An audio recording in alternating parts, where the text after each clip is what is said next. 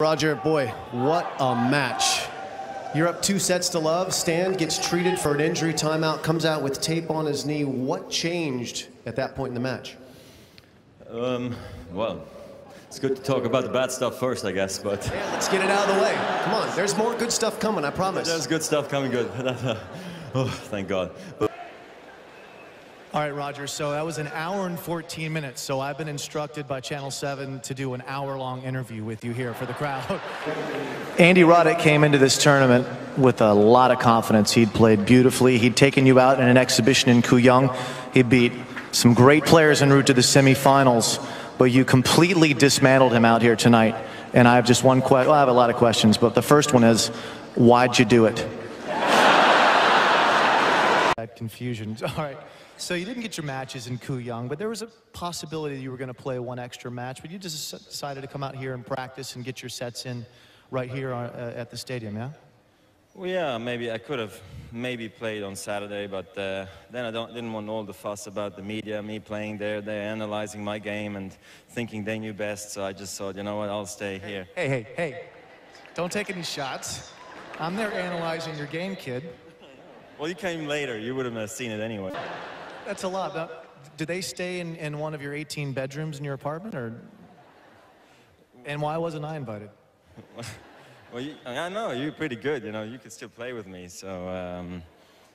Hold on, let me get the checkbook out. That was nice. There's not a lot of doubt for you in the way you're playing right now, but I understand that you like to play some video games. Is that true? Well, once in a while. Do you play any tennis video games? Sure. Do these tennis video games have, let's say, Rafael Nadal in them, or Andy Roddick, or players like that? Some games do have them as well, yeah. Do they have Roger Federer in them also? Absolutely. So when you're playing these video games, do you play as you, or do you play as Rafa or someone else? What do you think? Honestly, I do change, you know. I like to play with Rafa just, you know, to see how a muscle game feels like. See what it's like to be a lefty, maybe? For instance, or, you know, have the big bomb like Andy. I don't have those things, you know, so it's a little way of feeling like them sometimes. And, well, what do you have in these video games? What's your weaponry? Well, two all around, you know, it's not so much fun. I'd rather have, you know, the big serve or, you know, the incredible forehand, but they gave me the all-rounder. It's nice, you know, to be good in all areas, but I'd rather be good just in one. And, you know, we have good personalities against each other, so I'm happy I won tonight. I thought Murat started to play really well towards the end, so I'm happy I got through in the end because it seemed like a déjà vu. So it doesn't really matter who wins, you just enjoy playing him. Can I ask you what your career record is with him? I've beat him more than he beat me, so I really enjoy playing against him. I think it's like 10-2, something like that. Does that sound about right? Yeah, you know the facts. I mentioned, you're obviously an incredible tennis player, but you also care about things that I don't care about, like fashion. Clearly, I don't care about it. But when you come to Wimbledon, you know, you wear like a jacket sometimes, you bring a sweater. What are you bringing here at the Australian Open? What's your fashion tip? Well, the gray jumper is really in at the moment. Right? I mean, who doesn't have a gray jumper, right? Everybody has one. I mean, there's like, what, 5,000 here tonight? Well, maybe not jumpers, but like shirts and stuff. Gray's a great color, you know. Belt, I got the belt going, yeah. Yeah, you saw that right. Well, you checking me out? It's got the RF on the belt, right? Yeah, just that I remember who I am, so, yeah. How about the shoes? What's going on with the shoes? Yeah, the shoes have my initials on it as well, so if I lose them, I know they're mine. And yeah, they got 3 symbols on there for my 3 titles here, so that's a nice thing, right? No. It's a pretty good thing to have. Now, I saw we're doing the match with Djokovic and Amir Delic today, and he was wearing your shoes. But does he get the 3 things on his shoes? Yeah, he's paying me to wear them, so No. Unfortunately not. That would be a bit easy, right? Selling shoes undercover? No, that's not my style. But I think, honestly, I'm not kidding, but I think Berdych is also playing with my shoes, so and I'm playing him, so I'm going to tell Nike, no way he's playing with my shoes, so he's got to change shoes. So I already got the whole thing planned. And what about playing against this young guy? There are a lot of the young crew that are coming up, and they're ready to come after you. And did you come out to send a message to this young man tonight? Well, could have called him or sent him by mail, but no, look, these guys, it's great to see a new young group coming up because, yeah, I mean, we've had... Because you're bored, I know. No, that's what you think. I'm very motivated. I'm only 25, come on. You're only 25, huh? Yeah, I guess so. Talk to me about the video board, because I see you on the changeovers watching sort of the highlights and checking your form out. Are you happy with the way you look up there? Look very beautiful, yeah. Wow.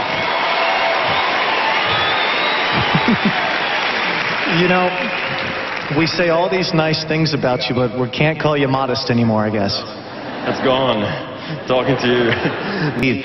One thing that was interesting was in the third set, it seemed like you started to show a little bit more of your repertoire, particularly that slice backhand point. You guys had about 15 slices back and forth. Did you enjoy that? That's why I came here today, to win that rally. That was, you know, in practice you do that for fun a lot, and the match courts, you know, you don't muck around like this usually. But look, it worked out. I won the point. I'm happy. He's disappointed, and that's perfect. Well, ambassador since April, big press conference in New York. You know, what's up, mate? You got a bear. You got a bear. Keep talking. India. We'll stay focused on India. Push through that. We got also these. They're smaller. They cost $10.95, and you can get them on unicef.com, or then you can, I don't know, call a number. I guess they got numbers to call, but it would be great if you buy such pairs because they're really cute. They got my name on their back, my ranking, and they got the Wilson racket going as well. So he's a good guy. Did you? It's good. It is very good.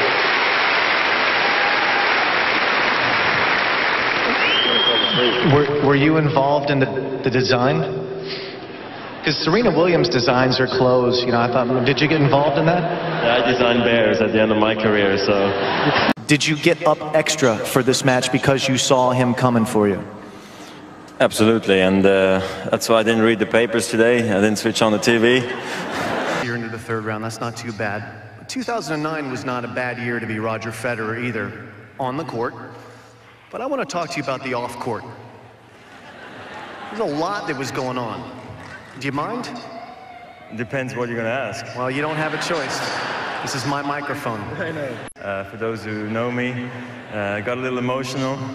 Shocker. A shocker, right? I mean, I cannot believe I did that. But I thought after 9 to 10 years I won't get emotional at the wedding, but there was no chance to get around that one.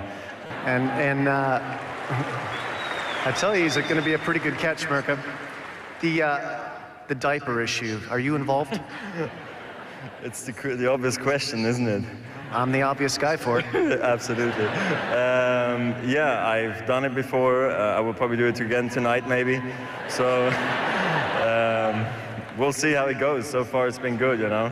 Probably like 24 a day. So not all of them. You know, I don't do them all, but it's intense. I saw you earlier today in the lunchroom, and I got to spend a little time with your father, actually, who I haven't spent much time with. And I thought to myself, I mean, he's a really, really nice man. Unlike me. And I thought to myself, what happened to Roger? What happened to you? That's how it goes. Not everybody can be good guys, you know, in the family. You need one rebel. That would be me. You're the rebel, yeah, I could definitely see that. That's in your experience. One thing that is probably overlooked is your fitness. It takes great physical strength and stamina to do what you do out here and make it look easy. Do you train really hard in the off-season? Can you give me any tips, anything you can talk about? No, it's all talent. That don't work. I just sit on the couch. Take care. Now you've really upset me. You thought you had something going, right? That you were one of those, like with Lendl, that, you know, made us generation work hard. Not with me, anyway. I didn't get inspired. No. No, all I do is really just take care of the kids, you know? That's all I do. Well, last year, that makes me feel even worse, by the way, thanks. Last year was a very special year for you off court. We talked about that earlier, about the kids, about how you're a diaper specialist now. But it was also a fantastic year for you on court. What stands out for you? You accomplished a lot last year. What stands out from on court in 2009? All the hard work I put in, you know. On the couch with the kids? Yeah. No, just to get back, I do work hard in the off season, just so that's clear. But no, I think it's so hard to pick, you know. Is it the French? Is it Wimbledon? I just think the French Open really sort of relaxes my mind, you know. Knowing that I can come to the French Open from now on and enjoy it, you know. I mean, not that I didn't before, but I just a touch more now, you know, because I won't get asked a silly question. Are you ever going to win the French Open? Is your game good enough? All you had to do was ask me. Well, I thought you were going to, you know, maybe write a letter, or give a call, or you didn't, you know, and I'm still waiting, by the way. But now I don't need it anymore. What are the keys to the match for you against Andy? I think aggressive, you know, the way I usually always play. We've had some very different type of matches against each other where, you know, we try to joke around each other, you know, around the court or just loop the ball in or play really aggressive. So I think it's very tactical always against him. From my side, I'll play very aggressive, Andy, if you're listening. I'll come in on your backhand, you'll pass me, I'll drop shot you, you'll lob me, I'll hit it through the legs. And so it's going to be something like that. First win I have against him. Every time we played, we went the distance. Best of 3 sets, we go 3. Best of 5, we goes 5. Hopefully we don't play each other anymore. But sometimes out here I ask you questions about records that you have because you have so many different records. Can you remember the last time that you lost in a third round of a major? I'll pick the French Open against Gustavo Kirten, 6-4, 6-4, 6-4. What year? 2004. I was a #1 seed. So let's turn the page now. You're into the quarterfinals for about the 750th straight time. I think it's 31, which is, of course, your record. Well, do you feel the match shifting at that moment when you put that T-shirt on? Does that change things? Put it on because I have big muscles. I got to keep them warm. So. Reflexes, muscles. It's going to be this kind of an interview. Okay, I got it.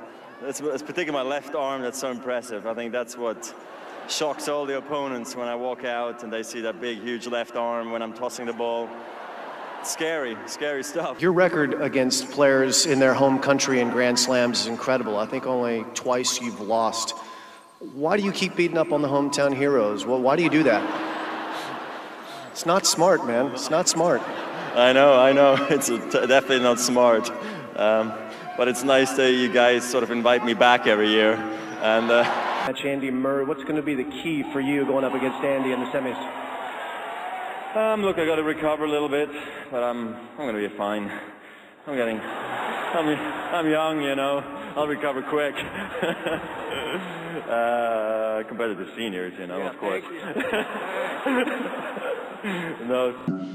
You know, I've had better days on my back and worse days. Like I think like yourself as well. We've struggled over the years, you know, but we tried to make it work somehow. And then tonight was one of the better days. I think I was able to mix it up well, take it early sometimes, and also give myself time. So it's one of those nights where I'm happy it worked out. Yeah, my backhand is horrible. Thanks for reminding everyone. And I'm looking forward to playing against him in matches. Like you said, he's got a much better backhand than I have. So I didn't say that. Well, better than mine. I think he has, so up to me to figure it out. Your backhand looked awesome tonight. We had one viewer question. It's a bizarre one, but I'm going to ask it on this. People were commenting 2 socks. Is that a usual thing? Do you always wear 2 pairs of socks? Who told you I'm wearing 2 socks? Are you checking me out? Or? It's a viewer question. Okay.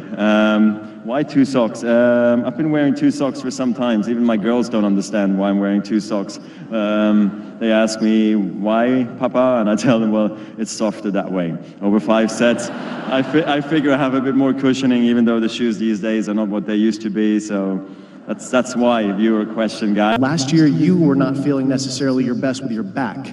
But I've read some stories. Sounds like your body's doing a little bit better now. How would you say your body's feeling overall? Good. I'm just happy waking up in the morning and feeling not like an old man, so that's very positive. Felt like that. You're looking right at me when you say that. Thanks, buddy. Appreciate that. You're not that old. A little bit old. Gave him a call and he thought about it for a while. So I'm happy that he said yes, and we're going to do a few weeks together in the team as of this year. And for me, it's a thrill because he's the one I used to watch the most next to Boris and Pete growing up, so it's... I'm right here, buddy. I'm right here. Well, you took him out. That's why I don't like you so much. I have no choice but to stay out here and try to tell myself I'm actually still in the lead, so it's not that bad. Clearly it was tough because you're sitting there, you think I could be talking to you right now, it could be all fun and games, but no. I'm probably one of the guy who misses more breakpoint opportunity than other guys, so I'm kind of used to it. And then you stay positive that you gave yourself a chance and you miss another one, but you know what, I'll give myself another chance. Miss one more, sure, then I want to, you know, do something, maybe toss a ball out of the stadium or something, but I never do it. I keep my composure and try to keep the poker face, and it worked tonight. Common. Brod's got his own building. You have a building in Basel where you're from named after you, so that's not bad. Not quite yet? It's going to be soon. All right, well, next up, I let the cat out of the bag. Sorry about that. Top secret. Before, what was going on for you just waiting to go on the court? Anything special tonight? Anything happen? Anyone come see you in the player restaurant? No, just normal stuff. Oh yeah, Rod Laver came around. I mean, I don't know if That's what I was asking. Yeah, no, you're right. I don't know where you were, but that you saw me, but he came to say hello, which was very nice. I appreciate that always. It's a great moment. It's motivating and inspiring. Thank you. Thanks for being here, Rocket. Good to see you. Thank you. I'm always watching. Always watching. Well, you had a lot of great tennis minds around you, not only the Rocket, but you've added a new person to your team. Severin Luthi has been with you a long time as your coach. Now you have Ivan Lubicic, who's not only coaching you, but you also played against him. What's it like to have a peer now helping you as a coach? Yeah, I think that's a first for me. I hope I'm not forgetting anybody. No, I don't think so, but it's the first time that I have someone in my team that actually I played against, and we played a ton against each other. So I thought it'd be an interesting situation as well to have somebody on the team who's played against a lot of the guys I play against nowadays, and who also to figure out my game maybe, so he can give me good advice. He's good on the team. I know him since a long, long time, obviously, and it's been nice working with him. He left already. He's already scouting the next match, I guess. But anyway, he played great here last year, beating Rafa, so I got my hands full, and I'm looking forward to it. I'm glad you unclasped. You had like negative body language going with me. You had your arms closed. Now you're open. Now I feel like we can start talking a little bit, okay? All right, good. Come with me. All right, family. I haven't had a chance to talk to you much. Give me the update on the family. The kids are getting a little bit older, a little bigger. How many languages are they speaking? Well, the boys are 1.5. I don't know. 3 languages? 4? Yeah, 3 or 4 words maybe, yes. Yeah, and that language is Swiss German, I think, and maybe a bit of names. I don't know what names are for you, what language, but no, it's the cutest thing ever. Again, I'm happy I'm going through it once again with my wife. It's beautiful, and the girls are 6.5 now. They're just incredible. A lot of a lot of educational stuff going on right now. So that's a challenge, but I love it. Visit with your wife Mirka prior to the match, and she told me, you know, I probably shouldn't share this with, well, I'm going to share it with a few of our friends anyway. She said you had like a special diet treat last night, like pre-match, something that you probably don't do that often to get ready. Maybe your kids brought it for you. Did you eat something special last night? Did I? Maybe some ice cream or something? Oh, yeah, I like my ice cream and I like my chocolate, and that's my diet, so that's nothing normal. This is Don't like tell me that. This That's is like not an right. everyday thing. I like my treats, absolutely. So I don't feel even bad about it. I feel good that I can do it and play tennis at the same time. Well, I'll tell you what. You make me feel bad about it, because look at you, 35 years old, playing like that. Get out of here, Roger Federer. We'll see you in a couple nights. Well, it's been nice to see you pick up so quickly after 6 months off tour. I mean, your talent is intact. We know you're such an amazing athlete, but I think I've found a weakness in you, Roger Federer. I looked hard. Actually, you showed us. You posted a video with Grigor Dimitrov and Tommy Haas. You guys were doing a little bit of singing this week. I think we may even have it.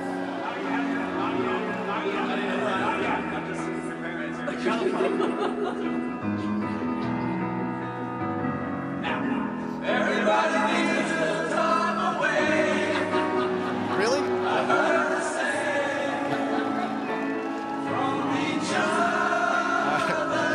All right, we can wrap. That's enough. That's enough. We got enough. That was enough. All right. 2 questions. Is this sort of a normal Grand Slam thing that you do? And the second question is, who has the terrible pitch? Whose voice is that? Is that you? Are you the really poor singer in that group, or is that Tommy? Be honest. I thought it was terrible acoustics in that room, you know.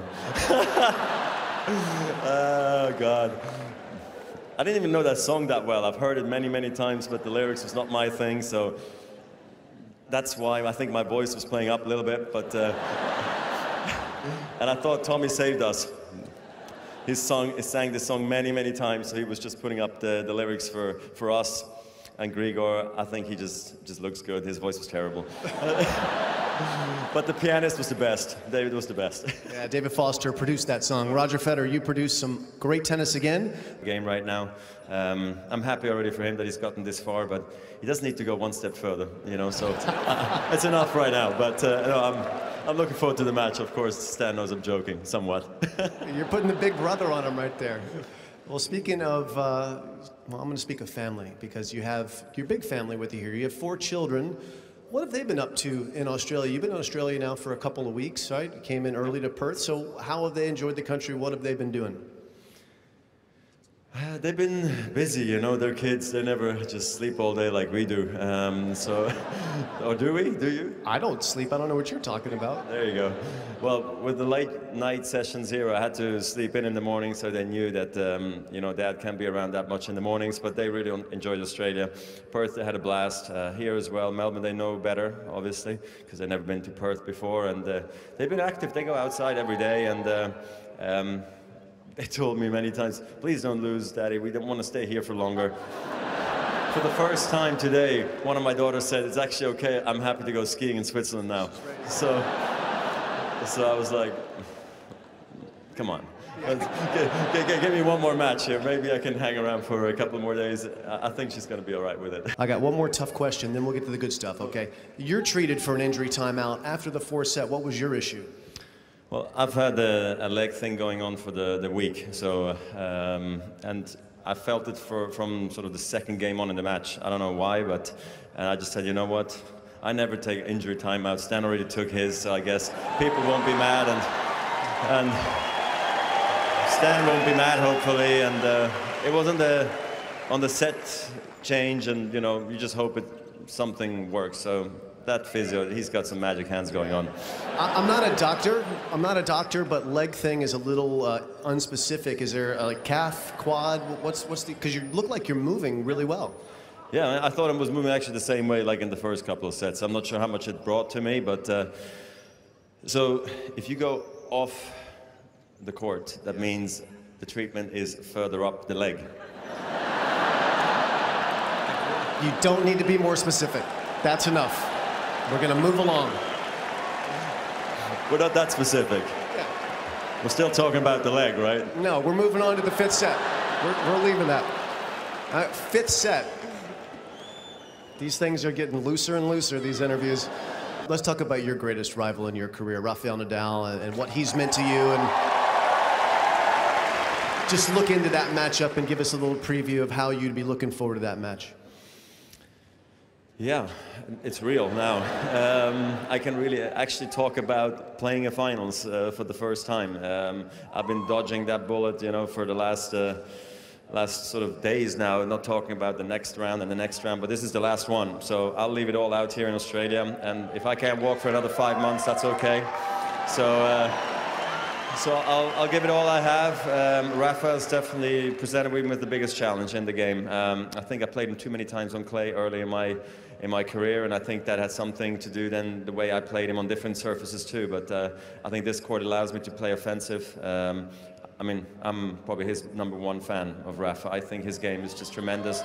He's an incredible competitor, and I'm happy we did have some epic battles over the years, and of course it would be unreal to play here. I think both of us, we would have never thought that we were going to be here potentially playing in the finals, because I went to open his academy in Mallorca with him a few months back, and I told him, look, I wish we could do like a charity match or like something, but I was on one leg. He had the wrist injury, and we were playing some mini tennis with some juniors, and we're like, that's the best we can do right now. A few months later, we're maybe going to be in the finals. I am, he maybe. So I think it's very special for both of us this tournament already. So I just hope it's going to be a good match. Excellent. And then who were you practicing with in Dubai? I'm going to end this real soon, I promise.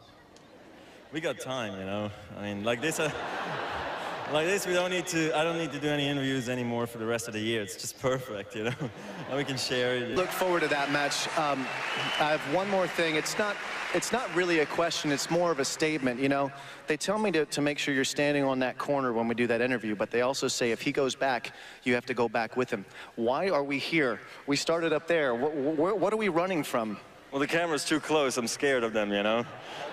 So I thought here we're a little bit more safe, but no.